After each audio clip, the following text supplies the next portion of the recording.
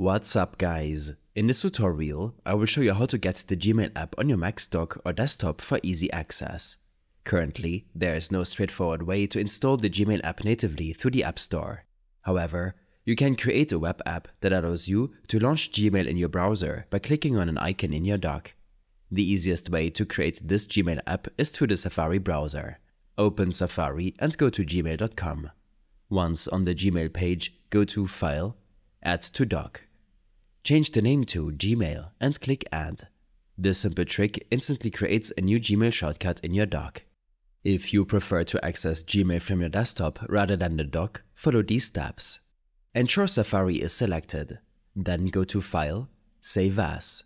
Rename the page source to Gmail and save the file to your Mac's desktop. The icon might not look like the original Gmail icon. There's a quick workaround to change the icon of a web app or page source file. Find the original Gmail icon online, for example at macosicons.com. Search for Gmail and download your preferred icon version. Once the file is downloaded, open Finder and go to the Recents or Downloads folder to locate the file. To change the icon in your dock, right-click the Gmail icon in the dock and go to Options, Show in Finder. A second Finder window will open. Right-click the Gmail application again and select Get Info.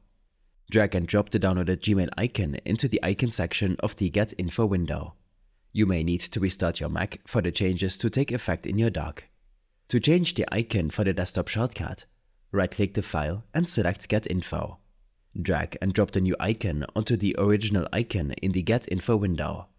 You can also rename it from here. When you open this file, Gmail will launch in your preferred browser, maintaining any saved passwords and cookies.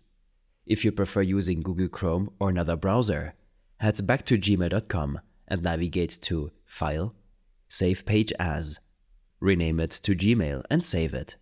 Follow the same steps to change the icon for easy access. This method also works for other websites like Netflix or YouTube. I hope this helped you out. Leave a comment if you have any questions and see you in the next one.